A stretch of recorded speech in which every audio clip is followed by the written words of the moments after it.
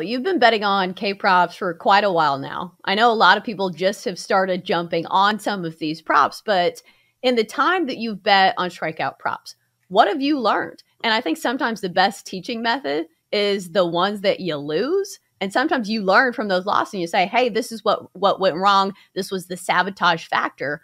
What is some baseline advice you would give for people just starting out when trying to bet on K props? It's going to go back and forth when betting on K props.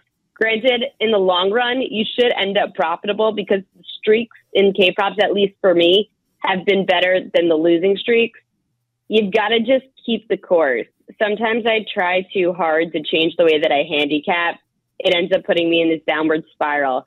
I know that these K props started for me at 13-5 on the season. In the last 2 days, that's gotten up to 13-10. Yes, there's some regression there.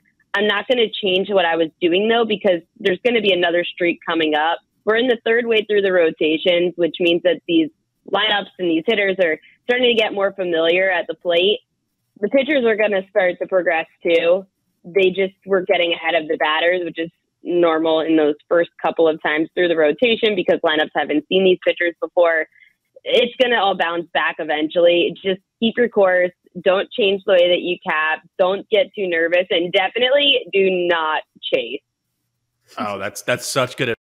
We've all done that, and particularly don't change the process when you know it works for you, and historically it's been good because everyone is going to have those spots.